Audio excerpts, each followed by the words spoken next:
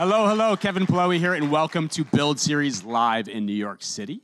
The Little Stranger, based on the beloved book by Sarah Waters, is a new film that has been described as one that defies conventional labels.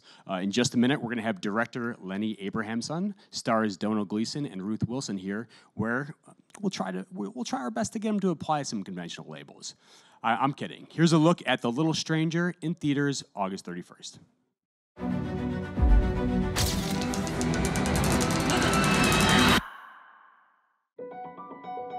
The first time I saw Hundreds Hall was July 1919. Nothing could have prepared me for the spell it cast. When I saw the house again 30 years later, I could hardly comprehend the change in the place. Why don't you tell me what's going on? You wouldn't believe me. Mother, this is Dr. Faraday. How did you find the patient? A little under the weather. It's war shock. They brought Caroline home to nurse him. I'd heard they were troubled. Very hush-hush about it. A long time ago. Who was the child here? What are you doing here? Susan died before I was born. There's something evil in this house. That's nonsense. Betty, what are you doing here? You rang for me, miss. I did not. Well, Mrs. Ayres was upstairs. Rang itself, did it? What is all the noise?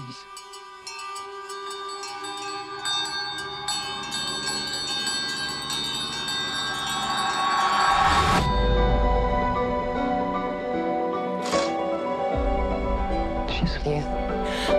That's impossible. Your mind is playing tricks. Susan is a memory.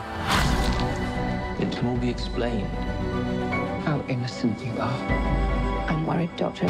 Last night he said he could smell smoke.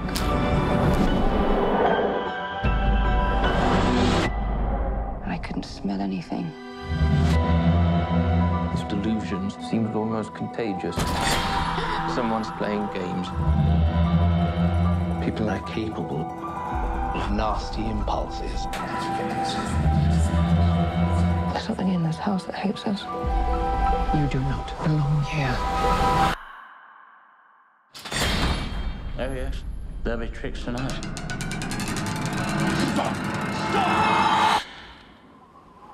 What happened next? It was a mystery to me. All right, please give it up. Lenny Abramson, Domhnall Gleeson, and Ruth Wilson from The Little Stranger. What is going on, guys? Welcome to Build Series NYC. Great to have you here. Congrats on this film. I really enjoyed it. It's one of those films that keeps you guessing from like the opening seconds to the final frame when it comes down to what the hell is going on in this house. I really dug it. I'm excited to talk to you guys about it. Lenny, let's start with you. You're coming off an Oscar nomination for an excellent drama called Room. I imagine many doors are opening for you in the process, pun fully intended. So what was it about this period tale, this tale of Gothic horror that spoke to you? Well, I read the novel that it's based on actually quite a number of years ago when it came out, so it was something that was buzzing around in my head from well before I made Room, even before the film before that. And I think what it was partially to do with what you said. It's an extraordinary mixture of things. Essentially it's a drama, and it's about these people in this rather extraordinary house in the middle of the 20th century in Britain. But it gets into those characters by using all of the lovely stuff that you get in Gothic ghost stories. So it's this hard to categorize, really interesting way of studying these characters. So I just couldn't get it out of my head. And when Room came out and there was all that sort of fuss, it didn't make this any less the thing I wanted to do next. Yeah, it's twofold. You're trying to figure out what the hell is going on in the story, and you're also trying to figure out what the hell type of film this is. Is this a horror movie? Is this a drama? Is this supernatural? Domhnall, let's talk about you. You play a troubled man who gets more than he bargained for when he arrives at this rural country home and finds a small but menacing presence. That actually is the plot for Peter Rabbit. I just realized. Did you just make the same movie twice in a row? Basically, yes. Yeah. Yes. I don't think I'm going to take my 5-year-old daughter to this one. She loved Peter Rabbit. I think we'll stay away from this one. No, but in all seriousness, let's talk about Dr. Faraday. He is, kind of had a blue-collar childhood, made a great career for himself, helps all these people as this doctor, but there's an aching loneliness, I think, to him. There's maybe a darkness, maybe a dark side to him. Tell us a little bit more about the doctor. I think you've summed it up really well, I think he's come from very little financially. He has always wanted to be a part of the people who he saw as existing above him, kind of encapsulated in the film by the Ayres family. And I think he just wants to be of their world. And even though he can make more money and he can do lots of stuff to appear as though maybe he's of that world, he will never truly be of that world. But he loves the house, he loves the people there, and he just wants to be a part of it. And so when the house basically gets sick with this presence that's in there, when things start happening and going bump in the night, he wants to figure it out. And at the same time, he's getting very, very close to Caroline Ayres, who is played by Ruth Wilson. Great segue. You're welcome. Thank you for doing that. Thank you for doing that. Caroline. You've practiced that. Yes. Yes. Let's put it over. here. Let's put it over. Caroline's a great character, such a dynamic character, beautifully played by yourself. And she is, I think, she's kind of forced back to this manor because of family circumstances. And despite all of the madness sort of surrounding her, seems like she might be the most well put together person in this story, and she's not all that well put together. But tell us. Best of a bad bunch. Yes, yeah. Tell us a little bit about how you related to her. Again, a very good description. Yeah. I think she was someone that during the war tasted freedom. So she'd be part of the war effort. She was a wren. She was out of this environment that she grew up in, and she had tasted those freedoms economically and socially, and then she's thrust back in post-war into that social strata, into a class which is declining and is falling apart and is not progressive, and the house is sick, and she's seeing her family members sort of lose their minds, or seemingly so. And I think she might, she sees Faraday as like a companion, but also a possible way out of this world, and he probably sees her as a possible way in to this world. So it's kind of interesting, that conflict that they have. But yeah, she is very matter of fact. She's very practical, and she's the last to sort of believe in this supernatural element. And that's probably why he appeals to her, because he's science-based. But yeah, it's fascinating. I really loved it because these characters aren't really seen on screen often, these kind of eccentric aristocrats. We have a lot of nostalgic, romanticized, in Downton Abbey or any period drama we see. But these are real sort of Grey Gardens, eccentricity, sort of oddballs. And they exist in the UK, quite a lot of them. So it's really fun. They all voted for Brexit, sadly. So basically what you're saying is this is the reality show version of the Gothic. Yeah, these are the real... And we had so much fun because we all had Donald had his tash, I had my teeth.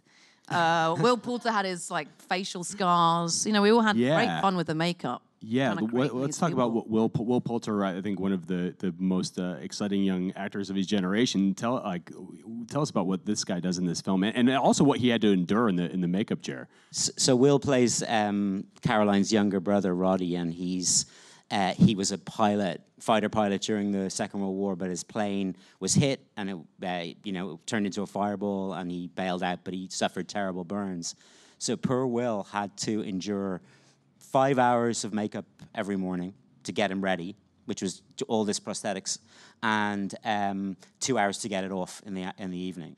And it was hot, and we were shooting during the summer. It was a really tough role for him physically, but Will is an amazing actor. I'm sure people will know him from any number of great things, like Detroit, for example. But Yeah.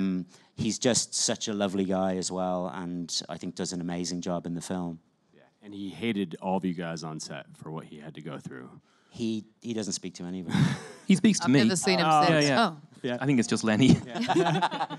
Ruth, you previously starred in another great horror film, the Pretty Little Thing in The House. In the Very long House. title. Yeah. Yes. Is there a trend developing here? Is this your go-to genre? Are you Well, just like no, Domhnall? it hasn't been just recently. But no, I found both of them quite poetic. They're not traditional.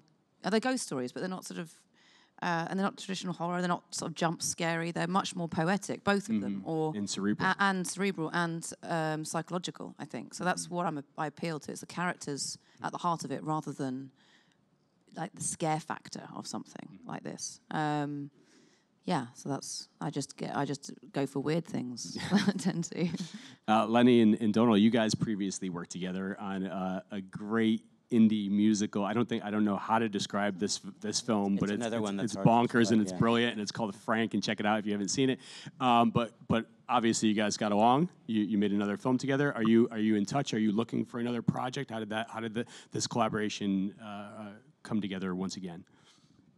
Lenny sent me the script, and we were talking about maybe doing me playing a different part in the film at some point, and I said, actually, I just fell in love with it. It was, when I read the script, first of all, it was that feeling of, like, I used to babysit for the next door neighbors, and when everyone would be gone, even though my parents were next door, if you heard something move in the house and you got scared, and even though you knew it wasn't anything sinister and that everyone was just next door, that feeling of just sitting there with your heart racing, not knowing why you feel bad, and even though I don't believe in ghosts, wondering then why is my brain making me feel like this? Like that feeling of just being uneasy all the time was just in the script. It was just there all the way through. And so the stakes were high all the time, and I thought, God, like, just to be a part of that would be amazing. And I loved Faraday because I couldn't make head or tail of him. And so I talked to Lenny about him, and he said, let me think about it. And I would have done anything in the film. I would do anything to work with Lenny on anything. I think he is about as good as anybody is who's working at the moment. And I was just thrilled when he said, let's try and make it together. So, yeah, I'm always pestering him to do other stuff together. I mean, I would say, we got on so well on Frank, and we became friends afterwards, and we will definitely... Afterwards? It took a while when he'd forgiven me. But then, we will definitely do more together, and I would love to work with both these actors on anything. But I think with Faraday, because he is such an odd character, right? He's a sort of quintessentially buttoned up, in a way, British guy. That idea of the repressed, emotionally sort of distant Englishman. But there's something else going on underneath, and something kind of quite intense, and which has to be portrayed very delicately. And also, Domhnall has, as you can tell in the room, has tremendous warmth as a person. And that is important because actually we do care about Faraday. He isn't just odd. He isn't just dark. He's sort of a bit like all of us, desperately trying to work out how to come to terms with all the messy stuff he's been carrying all his life from childhood. And I think what's fascinating about the film is, it's certainly true that it's hard to categorize. You can't say it's a straightforward horror or a straightforward drama.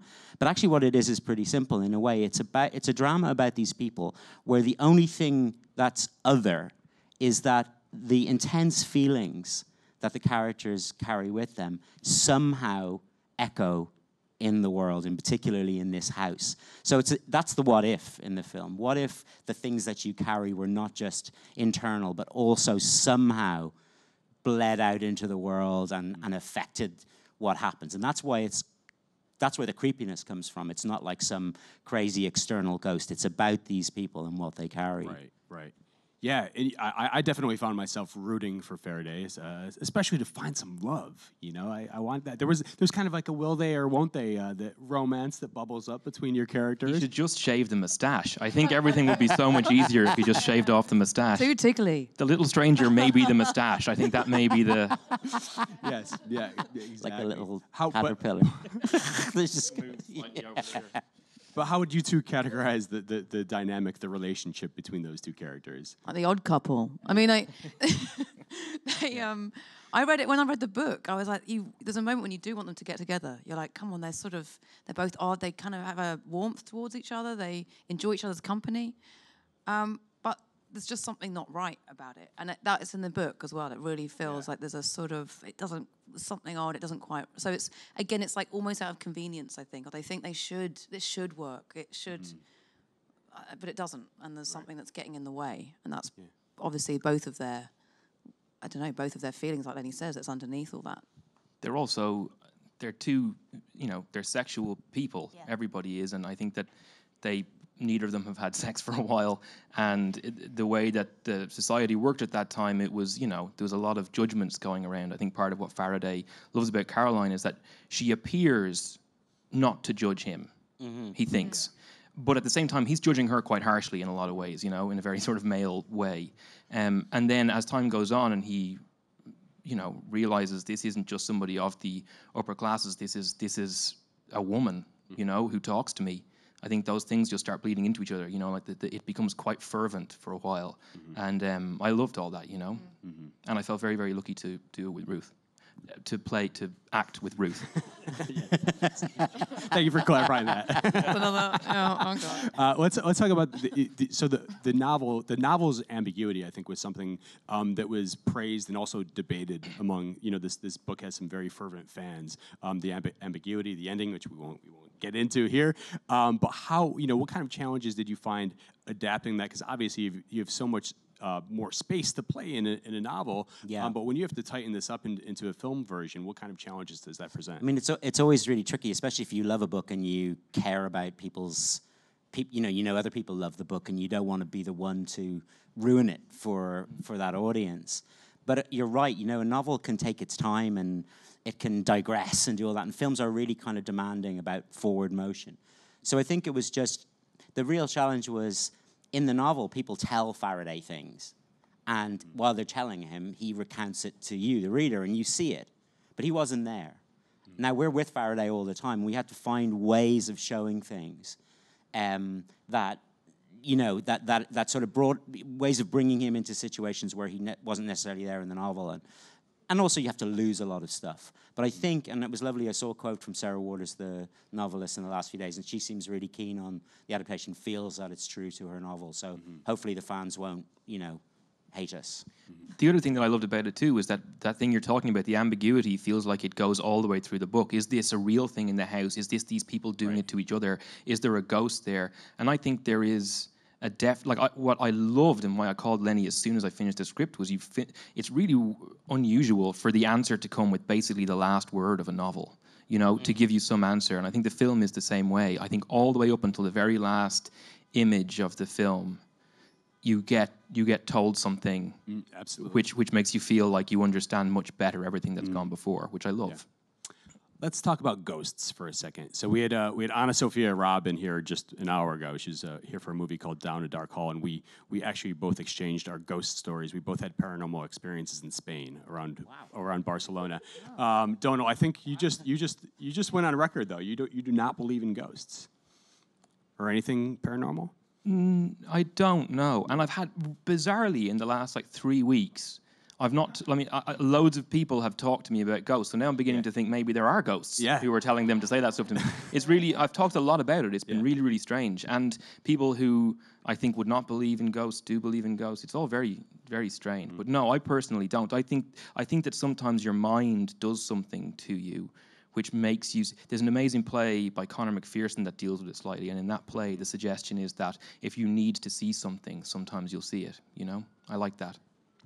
Let's prove Domhnall wrong. What is your feeling on ghosts? I sort of believe in energy. So I believe that sort of energy remains, or things, or when you're in a house that's been there for years, you can feel palpable energy of past things that have been inside that house. I mean, I went to this in Santa Fe on the Santa Fe Trail. A group of us went and stayed at this saloon bar that was there years ago, and where lots of people got shot in the back. And you can do a haunted house tour, and then you can stay the night in rooms where people got killed and where ghosts apparently live. So, of course, like you said, you're built up. They build up. So, of course, you're all going to bed freaking out. I couldn't turn the light off. I slept with my eyes like this and didn't open my eyes, didn't sleep. didn't feel anything. Just felt weird. Just freaked myself out. Someone else did feel like someone pressing on their chest, as if someone was. But I don't know. I've never seen a ghost. Yeah.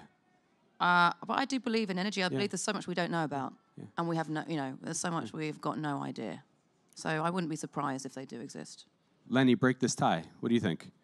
Personally, no. I don't. I'm very kind of, I don't believe in ghosts or anything like that. But I do think, in a funny sort of way, to echo what Domhnall said, if you feel anxious at a party, you experience that party in a jagged kind of way, or if you feel very relaxed, then everything around you becomes smooth. And we really do perceive our world through the filter of whatever kind of emotional state we're in.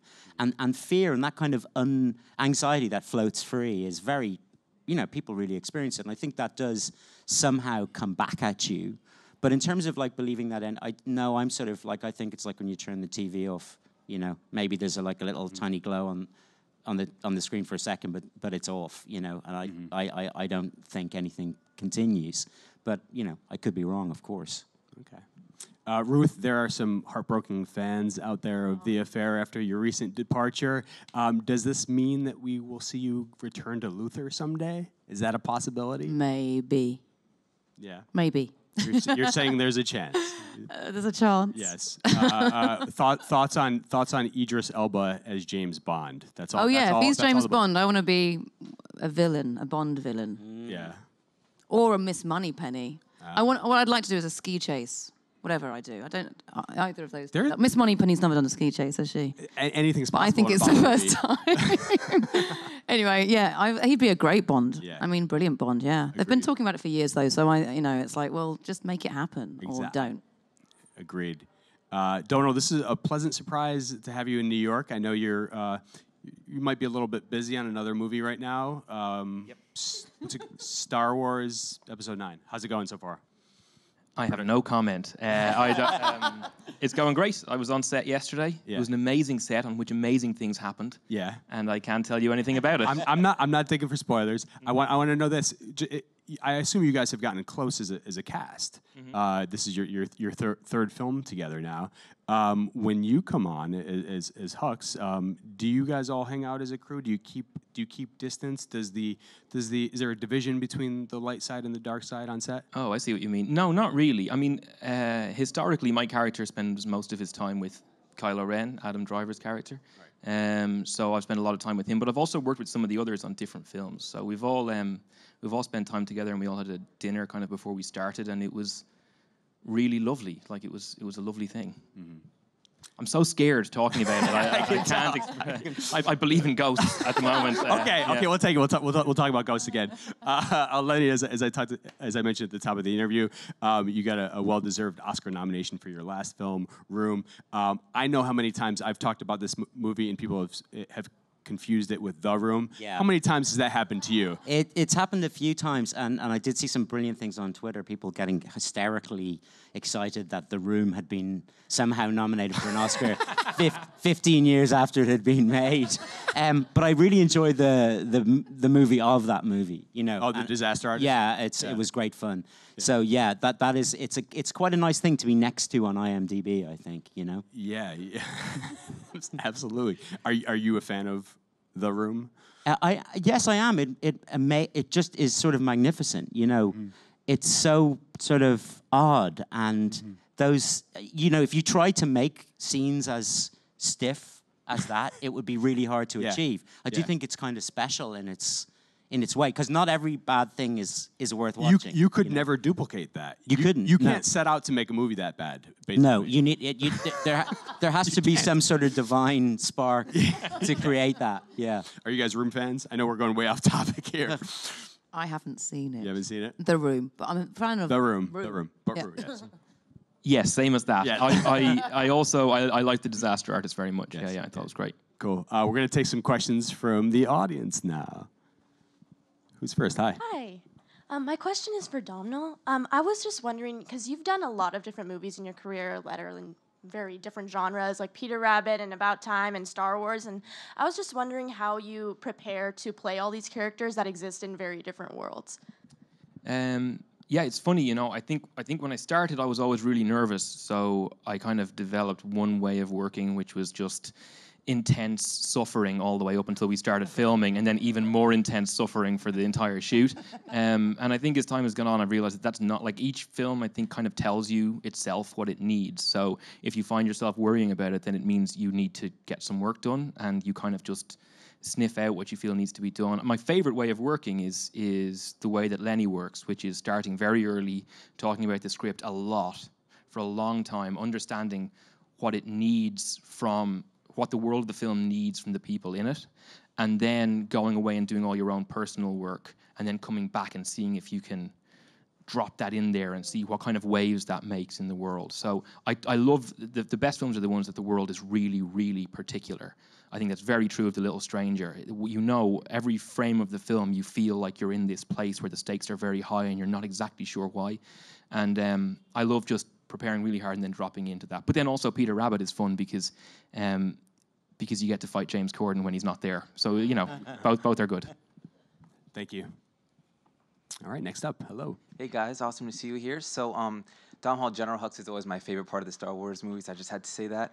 And so Lenny, I saw Room last night for the first time. I don't know what took me so long, but I think that there are some similarities between that and this, and that the house and the room are both kind of characters in the movie.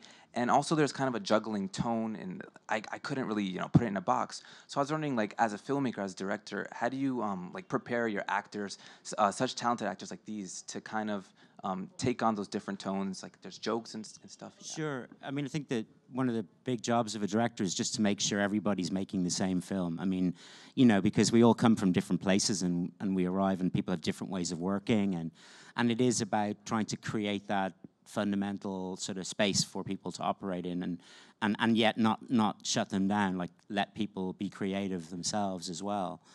And I think it's interesting that it is true that both, one thing that's kind of interesting contrast between Room and I keep nearly saying The Room, it's funny, between Room and The Little Stranger is that, like, the Room set was 11 by 11, and Hundreds Hall in The Little Stranger is a huge big mansion, but actually it feels more claustrophobic, I think, than The Little Room does in Room, because again it's about the experience of the people inside it, and the little kid in Room fills that space with his imagination, and that's how we see it too.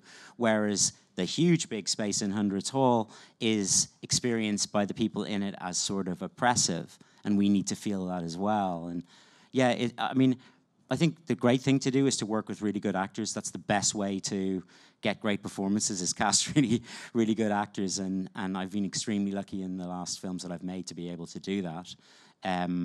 And they can often teach you more than you teach them in the course of making a film. Thanks. To follow up on that for a second, Hundreds Hall, a great set piece. Looks like it was all practical. Tell us a little bit more about this location. Is this a functional home? Is it a business? What? It's been made into a hotel now, right? So it was built in 17 something. Then you'll know, and it's sort of in disuse. It's kind of not been used for a while, so it's falling apart. Anyway, on the outside, it looks like what Hundreds Hall should look like, really. But it doesn't. It's had history in it. It's had people living in it. And now, it's been made into a hotel.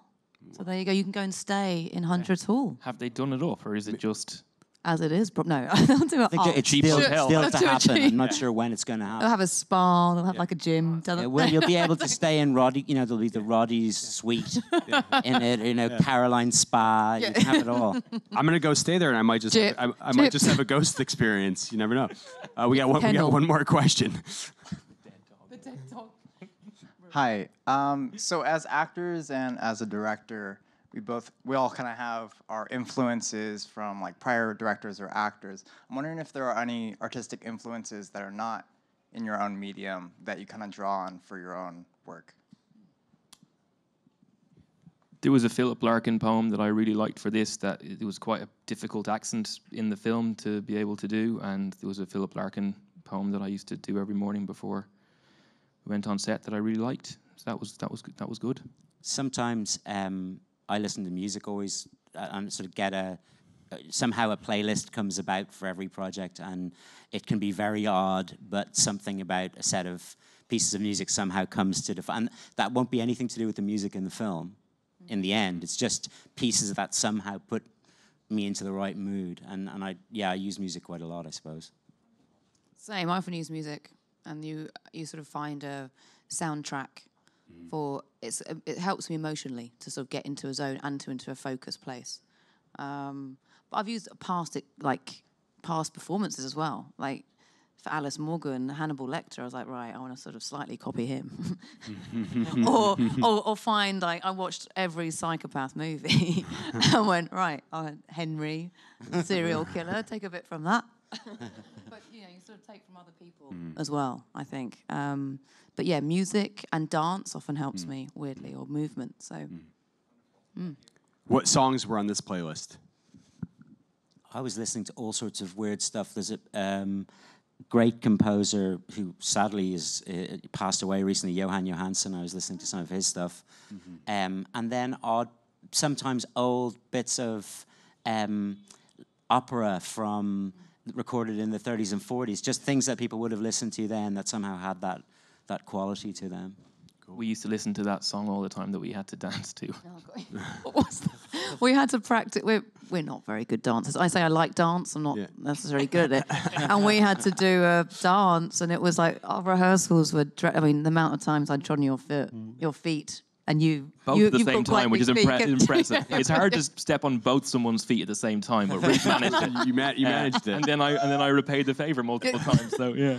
And then we saw the scene, and it's all up here anyway. So you can't. We're just like for reasons that I think we all understand at this point. Yes, deleted scenes on the Blu-ray. Acting through that was pretty. That's an award in itself. Yeah. Just see Ruth's face freeze in the middle of a step. Like, Dr. Faraday, I'm so happy you're here tonight. And then I was aware that I was like, she's doing that. And then I was like, I'm supposed to have talked ages ago. Oh no. I'm sure we were counting in our head as well. Like 1, 2, 1, 2. And it was a waltz, so we shouldn't have been counting 1, 2. Right. There is a third beat in there, and now I'm aware. Lenny, Domhnall, Ruth, great to have you guys here. Thank you so much for joining us. Thank you. Pleasure. Thank you guys for being here. Little Stranger in theaters August 31st.